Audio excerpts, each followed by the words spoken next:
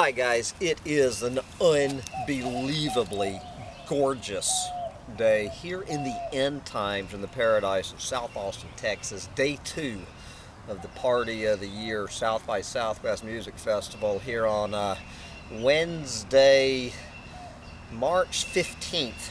The Ides of March, there you go, 2017.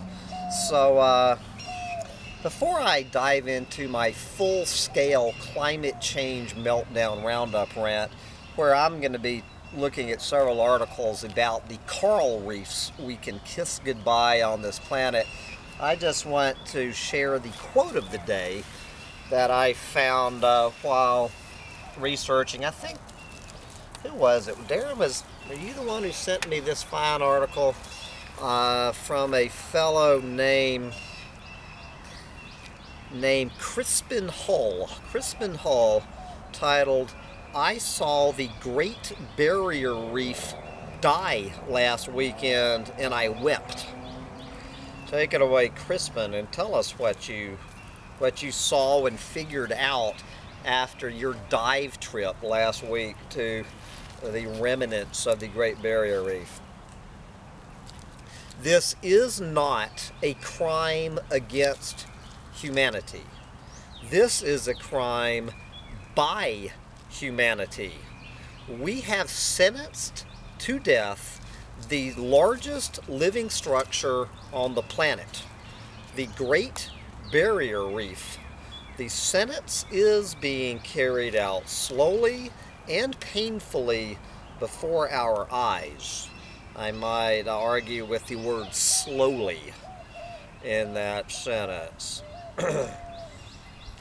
So this is a long article, just sharing a couple more quotes. This is no longer about the legacy we hand to our children and grandchildren.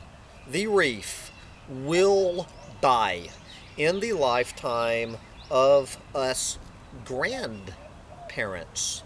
So how does he describe what the attention that the world is paying to the death of the Great Barrier Reef and doing anything about it at this point? Okay. Underwater, the reef was bleached as far as the eye could see. It was as if a gang had gone into the California national parks and ring-barked half the giant sequoia trees, and governments and people said the gang's coming back next year to ring-bark half of what's left, and we are doing nothing. It was as if someone had gone out to the Serengeti and machine-gunned the wildebeest and said, "We're coming back next year to gun down the zebras," and no one is going to do anything. Thank you very much, Crispin, for your quote of the day. But I mean, what the fuck at this point can we do about it?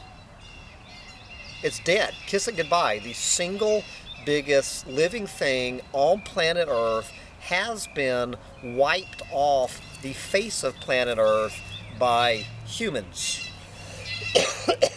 And with that, I'm going to come back with my climate change meltdown roundup rant, and we're going to pick up this theme talking about what climate change is doing to the coral reefs, and then we're going to find out what the people, mainly the person of Donald Trump, is his plan to save the Great Barrier Reef. Coming up at you in 1 minute. Bye, guys.